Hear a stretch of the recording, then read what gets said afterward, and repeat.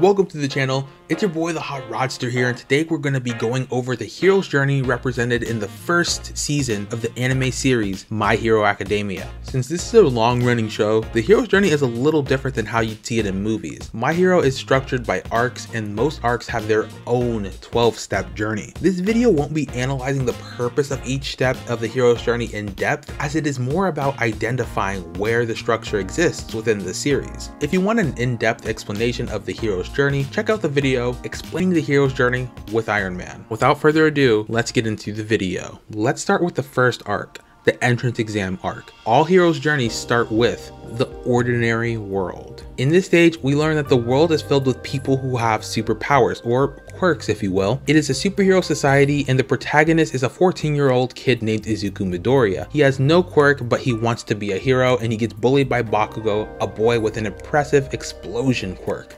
The call to adventure. This is when Midoriya got attacked on the way home from school by a sludge monster. He thought he was going to die, but then the number one hero, All Might, came out of nowhere and took care of that villain easily.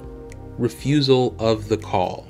All Might told Deku that he cannot be a hero. While people have been telling him his entire life, this was the true reality check for him. The dangers of the job finally sunk in, and this is the first time Midoriya stopped believing in himself.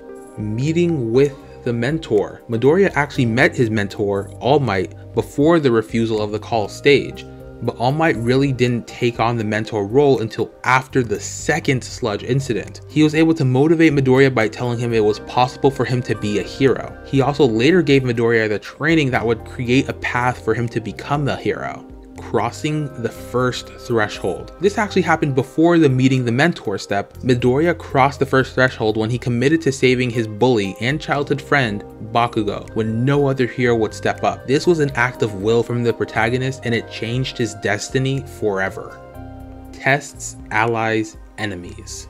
Midoriya's allies at this stage are All Might and his mother. Even though he felt like he didn't get enough support from his mom, you can tell that she is on his side. His enemies are all of those he is competing with for spots at UA, the Hero Academy. But enemy number one is definitely Bakugo, as it seems like he really wants Midoriya to fail. Approach to the inmost cave. This is when All Might told Midoriya about One For All and his plans to transfer it. He lets young Midoriya know that in order to handle this power, he needs to build up the right kind of body. The ordeal. Midoriya was tasked with cleaning Takoba Municipal Beach Park as part of his training to receive One For All. It took him 10 months to overcome this ordeal. Reward. As a reward, Midoriya got a strand of All Might's hair. By ingesting his DNA, the quirk One For All got passed on to him. The road back. Midoriya got ready to take the exam and introduced himself to his fellow examiners. He didn't make a very good first impression with everyone there, and his presence added a bit of controversy. Resurrection. This is the UA entrance exam. This was everything Midoriya had been training himself for. While he didn't rack up any points, he did use One For All for the very first time to save Ochako from the 0-point robot.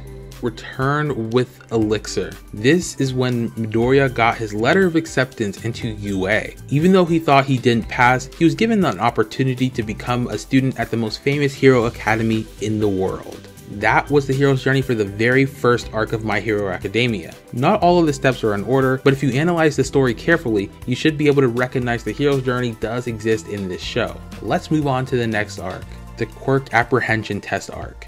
It starts with the ordinary world. Midoriya was in the same place that he was at the end of the last arc. He is now a student of UA with the quirk One For All. The call to adventure. This is when Eraserhead had Class 1A take a quirk apprehension test in order to analyze the skills of all of his students. Refusal of the call. In order to add stakes to the whole thing, Aizawa said that whomever had the lowest score would get expelled from UA. This was particularly bad for Midoriya as he recently just got his quirk, so he probably was the least skilled out of everyone in his class. Meeting with the mentor. Eraserhead became the mentor figure of this arc. He told Midoriya that his quirk wasn't practical for hero work, because if he got too injured, he'd need to be saved by other heroes. This information pushed Midoriya to become more tactical with how he used his quirk. Crossing the first threshold. Midoriya on the spot learned how to use One for All with his finger, which he used to throw the ball for the pitch test. He only injured his finger, so he didn't need to be saved like usual. This demonstrated that Midoriya was learning how to best not be a burden to those around him. Tests, allies, enemies. Midoriya had gotten some more allies since the previous arc. Before, he only had All Might and his mother. Now he has Ochako, Tenya, and Eraserhead on his side as well. At first, it seemed like Aizawa had it out for Midoriya, but after demonstrating his potential, Midoriya was now seen as worthy in the eyes of Aizawa. His enemies hadn't changed that much though. Bakugo still hated Midoriya and was clearly setting up to be a rival character. And one of the tests he had been going through was attempting to maintain a relatively healthy relationship with Bakugo without revealing the true nature of One for All. This arc didn't go through the entire hero's journey, but it does pick up right where it left off in that next arc, the Battle Trial arc, with the approach to the inmost cave. This is when Midoriya suited up as he prepared for the battle trial. The ordeal. This would be Midoriya's first encounter with Bakugo during the trial. He was able to put a lot of his skills to the test with his knowledge of Bakugo's quirk and fight pattern. However, even with his kicks, he still couldn't completely overpower Bakugo without his quirk, so he did his best to escape. Reward. In the battle, Midoriya proved to Bakugo that they were both equals, and he demonstrated that he could fight without his quirk. The road back. Midoriya attempted to remain hidden from Bakugo, but he was eventually found. Midoriya pissed Bakugo off with the fancy moves he used during their initial encounter, so Bakugo went all out. Midoriya could barely defend himself the entire time. Resurrection. This is the final clash between Midoriya and Bakugo. This is where Midoriya finally decided that he had to use his quirk in a way that would help Ochako get the bomb and win. He resorted to this because Bakugo backed him into a corner and there was nowhere else to run. That Detroit Smash was the climax of this arc. Return with Elixir. Since this was a learning experience, Midoriya came out with newfound knowledge on what it was like to be a hero. And after this battle, he got to learn from his mistakes, as some of the things he did wouldn't be practical in a real villain situation. And he also got to witness some of the other Class 1A battles and compare them to his own. All of this information would help Midoriya become a better hero in the future. And just like that, My Hero Academia does another full cycle of the hero's journey, but there is one more cycle in this season. So let's move on to the U.S.J Arc, the final arc of this season, and once again, let's start off with the ordinary world. Midoriya is a student at UA. We actually get a little bit of a slice of life with him temporarily becoming class president. His classes are a balance of regular school stuff and hero stuff. The Call to Adventure. This is when Tomura Shigaraki entered the school when Class 1A was isolated in the unforeseen simulation joint. He began an attack on this class in hopes of drawing out the #1 hero himself, All Might. Refusal of the call. The teachers attempted to evacuate the students in order to protect them. This action let the audience know that they were losing control of the situation and it was dangerous for the students to be there. The stakes were high since lives were on the line.